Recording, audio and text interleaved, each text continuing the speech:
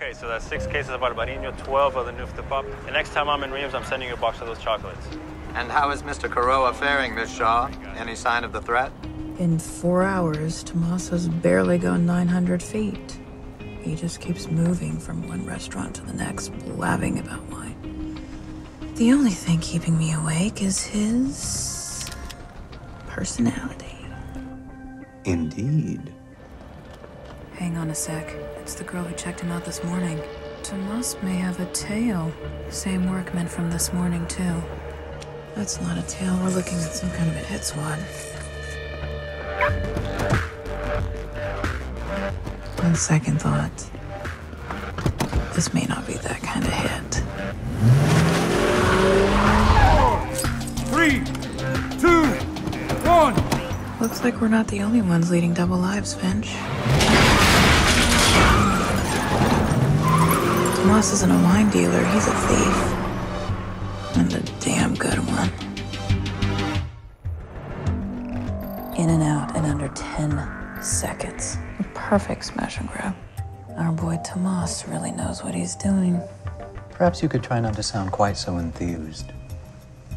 Crime is my day job. I'm just admiring his technique.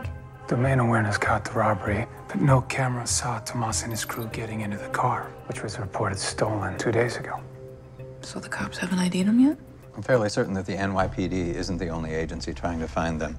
Their modus operandi matches that of a highly successful team of thieves that the Interpol has dubbed the Hole-in-the-Wall Gang, for obvious reasons.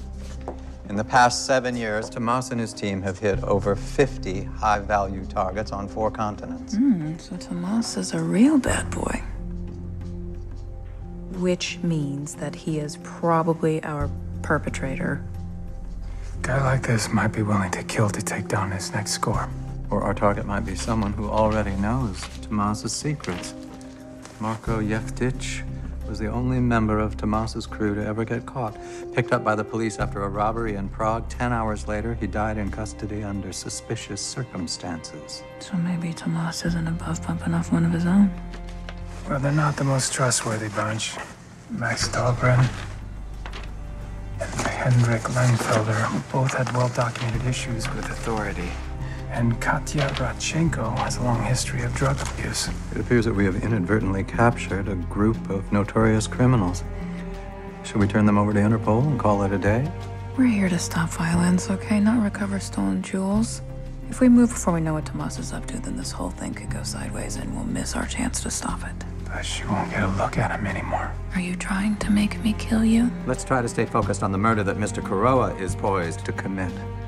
To uncover his plans, we would need to have a man on the inside, or in this case, a woman.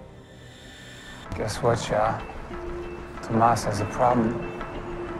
And you're the solution. I'll reach out to my criminal contacts and set up a meeting. No. There's nothing to worry about. We are going to make this happen. Trust me, this will be nothing short of a revolution. With the governor and his people on board, we have the power. I'm in. I've got him on the baby monitor, and you should have signal now, Harold.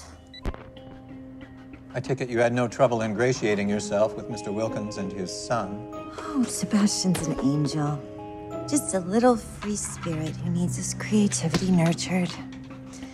His dad, on the other hand, is a little more type A. And when OTPS starts generating results, you're going to want to be on board.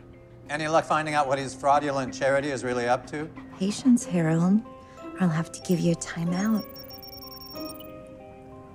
We are ready to go right now. Okay, we're in. It'll take me. A computer to call their own, loaded with educational software. Software provided by Samaritan. Tablet in every home and a camera pointed at the face of every child. While Samaritan controls everything they see, learn, think.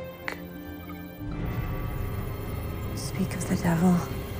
Something just started hacking my phone. Samaritan, it's coming through Wilkins' computer. Get out of there now. Veronique, I'm off the phone.